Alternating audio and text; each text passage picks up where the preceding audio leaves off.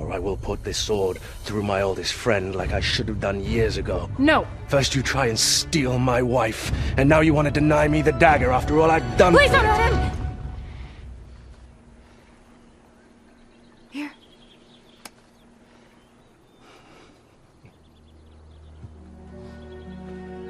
I have waited a lifetime for this.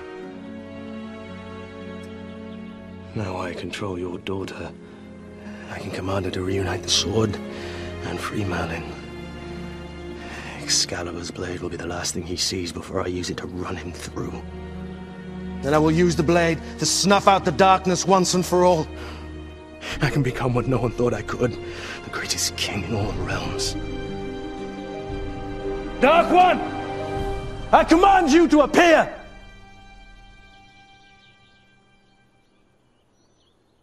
I say I command you!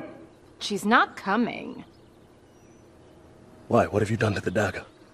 The dagger's not real. How? You knew he would follow us. She wasn't the only one.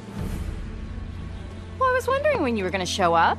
I had to keep my distance so Arthur wouldn't see me trailing him. You betrayed me. You broke the sacred trust of the Round Table. You tried to trick me with a catchy title and a comfy chair. David, you deserve the seat at my table. Every choice I've made is for the good of Camelot. I'm trying to destroy the darkness! The darkness is in my daughter. So every choice I make is for the good of my family.